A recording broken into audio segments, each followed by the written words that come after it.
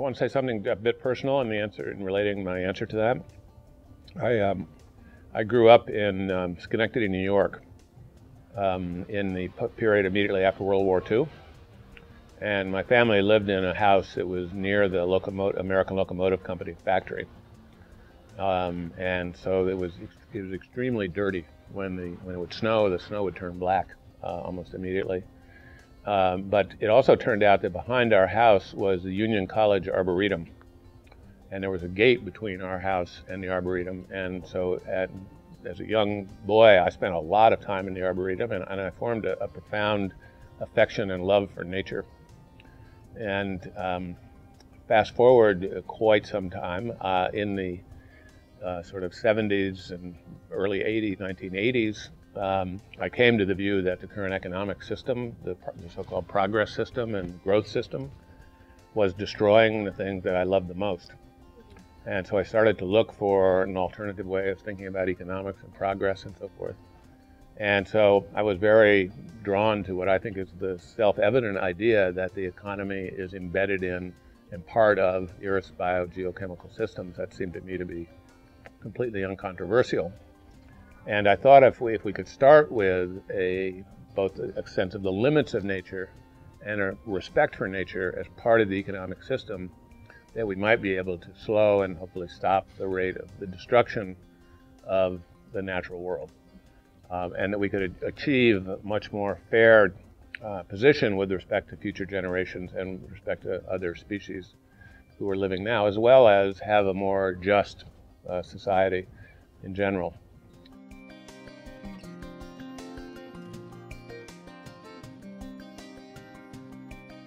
Current status of ecological economics, I think, is somewhat confused.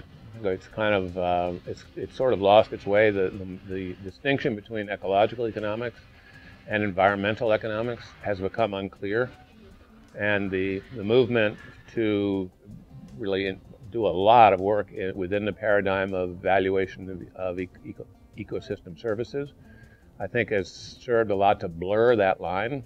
And so the sort of clear conceptual foundation of ecological economics and its mission have become difficult to distinguish from mainstream economics in many applications, not in all.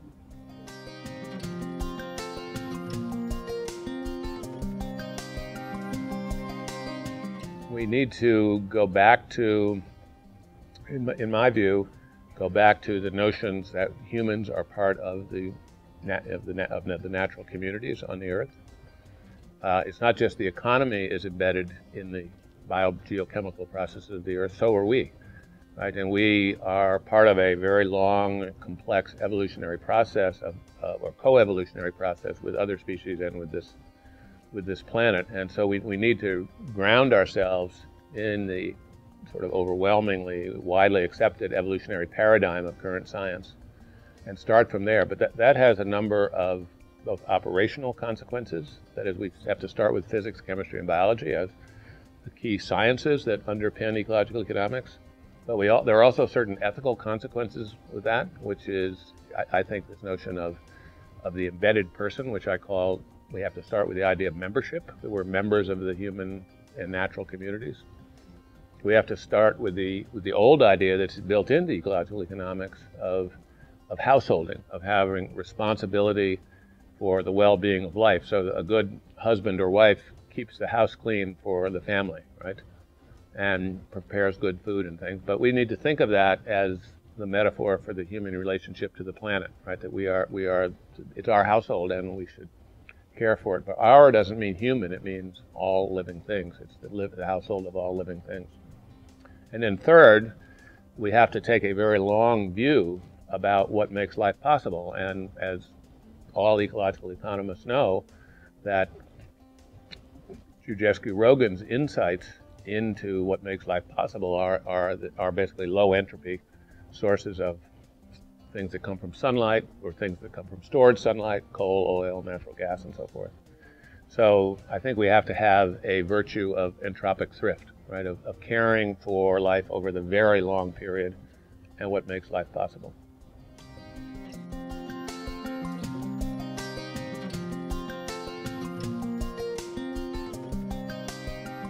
I found the conference very useful.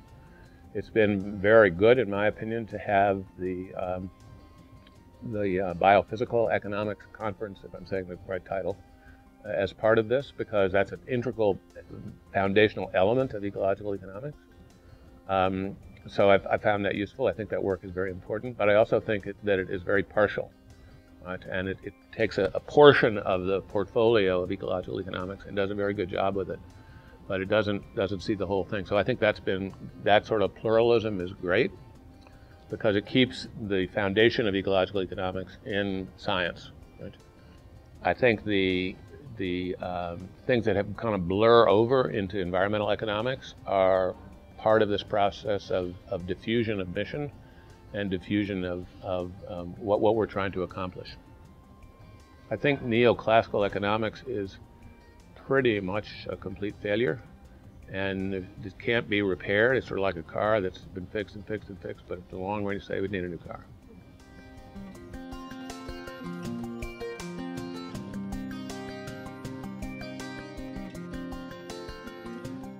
Well, I think ecological economics started with a very broad question. What would economics be like if you accepted the current scientific view of the world, which is fundamentally integrated by the concept of evolution? But what's happened in the work of Herman Daly, who's a close friend of mine and was a colleague of mine at the University of Maryland when I was there. In fact, I hired him when I was head of the environment program. What Herman has done, and I think what Josh has done, and many other people, is they've got their toe in the water, right? But they haven't jumped into the lake.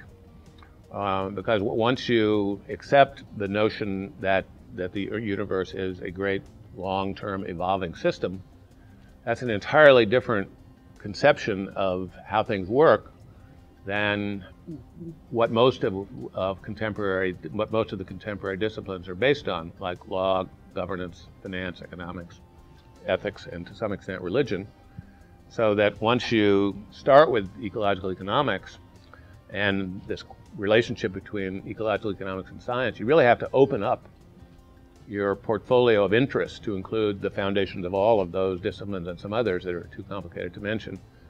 So, time to take a swim, to continue the metaphor, right? And so the journey has really just begun, and it's not necessarily all pleasure, right? Because many of the things that we treasure in our culture are threatened by a re-examination of its foundations, and that may account, at least in part, for the lack of interest in a rigorous exploration of the consequences of ecological economics. But ecological economics is fundamentally a revolutionary set of ideas, and that revolution is sorely needed by this culture. And so that's the unfinished journey, and this book is an exploration of some dimensions of getting a little further down the track.